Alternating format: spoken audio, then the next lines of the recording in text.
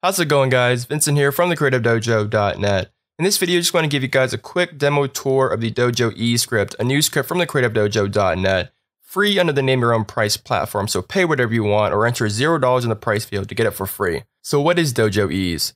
Dojo Ease is a script that really automates the process of changing the speed and influence of keyframes so that you don't have to manually go into the graph editor and change all the graphs for the keyframes. This is a very handy way just to kind of automate the process if you find yourself using the same speed and influence all the time. So for an example here in After Effects, I have a composition full of shapes as well as a lot of keyframed properties. If I just play back this animation, you can see that it's very boring, very lacking, because these are linear keyframes and everything is pretty even and linear. And normally you would stray away from these kind of keyframes because, again, these are kind of popping animations and you don't really have that initial pop of motion like you would expect. So it's not very exciting. So normally you would select all the keyframes here and go to Animation, Keyframe Persistent, Easy Ease, and that would just kind of smooth the ins and outs out a little bit, or hit F9. And then you would have to go to the graph editor here and it's just a mess. So we zoom in a little bit. We can try to select these keyframes and kind of just pull them in so we get a nicer ease at the end. And then you would have to select these beginning keyframes here and kind of try to drag them out this way, and you kind of mess up a little bit. So as you can see, it's a very tedious process. And if you find yourself using the same speed and influence over and over again, or you're trying to achieve the same motion over and over again, it doesn't make sense to do it this way. So what the Dojo Ease script does is it allows you to do this automatically. So let me go ahead and just select all these keyframes once again, and I will revert them back to linear keyframes. And as you can see, the animation is very boring, and there's, even speed going on right now. So what we can do is we can go to the Dojo Ease, make sure that all your keyframes are selected that you want to change, and then go ahead and hit Apply Easing. And now you can see that we get this crazy popping animation. And if we go to the graph editor, you can see that we have these really strong eases. So as you can see, it kind of slowly eases in and then really pops, and then kind of dramatically drops and kind of eases out. So this is kind of what the strong ease does. These are essentially presets. So we have a light ease, which is very similar to linear keyframes. Let me just go ahead and select all these keyframes once again and hit Apply Easing. And as you can see, we still kind of get the slow easing going on.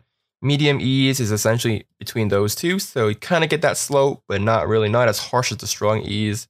It's very cool. And then if we go to the strong ease in, we're gonna have a strong initial ease in. So it really ramps up and then kind of slowly fades out. So strong ease out, it's the same exact thing, except vice versa. So slowly eases in and then quickly ramps out. And then the linked ease mode essentially means that whatever you input for the speed in and influence in, the values are going to be the same for speed out and influence out. So normally people want to have control over the speed in and influence in, as well as the speed out and influence out of their keyframes here. But in case you kind of just want them to be the same, and you don't want to, type these over and over again, just go ahead and select the linked ease mode. And so you just enter it once, and it'll apply for the speed out and influence out as well. Now, in case you aren't really familiar with what speed and influence is, that's pretty much what you're changing in the graph editor. So for an example, if I go ahead and select a property here, let's just say the size property here. And if we just select the keyframe here, and we just click and drag the handles, you can see that the influence right now is changing. So right now, the influence is changing and the speed is pretty much constant. And this is what you're changing when you're changing the graph editor. So we can actually change the speed by lifting this thing up a little bit.